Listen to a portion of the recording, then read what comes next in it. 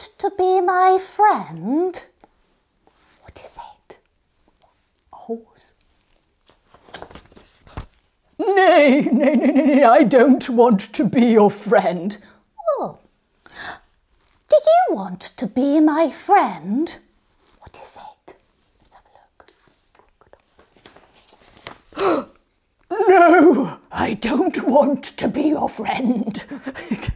Hello, I'm Miranda and I teach young children English as a second language through drama. And I wanted to share with you one of my all-time favourite books, which is called Do You Want to Be My Friend? And it's written by Eric Carle. Now, Eric Carle, you may already be familiar with him because he is the author also of The Very Hungry Caterpillar.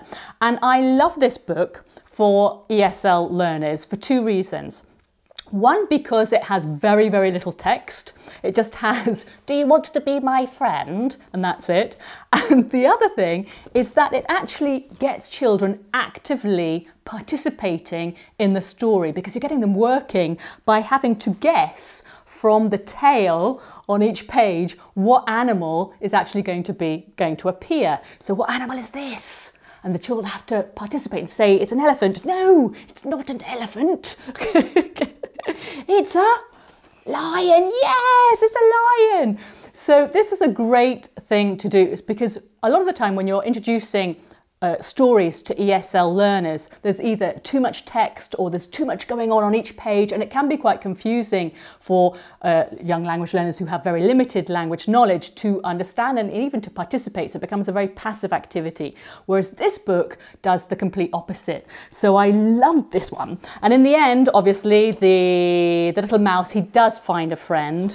And in the form of another little mouse right at the end there. And then there's a little surprise right at the end. On every single page there is this little thing that it looks like grass, but in the end the children will find out that it's not grass, but, hang on a second, there's the two mice there, but it is a snake.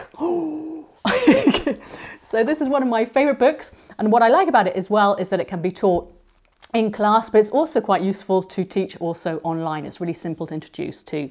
So, Do You Want to Be My Friend by Eric Carle. Give it a try. Thanks for watching, and until next time, remember, be theatrical.